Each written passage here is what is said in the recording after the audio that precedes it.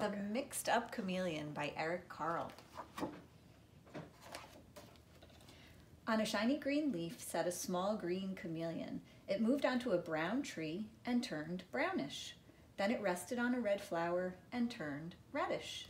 When the chameleon moved slowly across the yellow sand, it turned yellowish. You could hardly see it. When the chameleon was warm and had something to eat, it turned sparkling green. And when it was cold and hungry, it turned gray and dull. When the chameleon was hungry, it sat still and waited. Only its eyes moved, up, down, sideways, until it spotted a fly. Then the chameleon's long and sticky tongue shot out and caught the fly. That was its life. It was not very exciting. But one day, the chameleon saw a zoo. It had never seen so many beautiful animals. The chameleon thought, how small I am, how slow, how weak. I wish I could be big and white like a polar bear.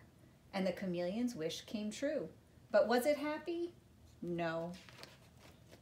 I wish I could be handsome like a flamingo. I wish I could be smart like a fox. I wish I could swim like a fish. I wish I could run like a deer.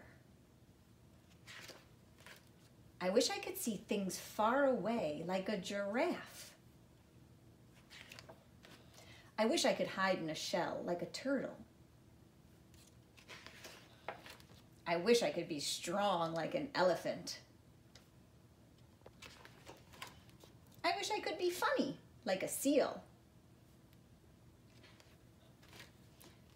I wish I could be like people. Just then, a fly flew by. The chameleon was very hungry, but the chameleon was very mixed up. It was a little of this, and it was a little of that, and it couldn't catch the fly. I wish I could be myself. The chameleon's wish came true, and it caught the fly.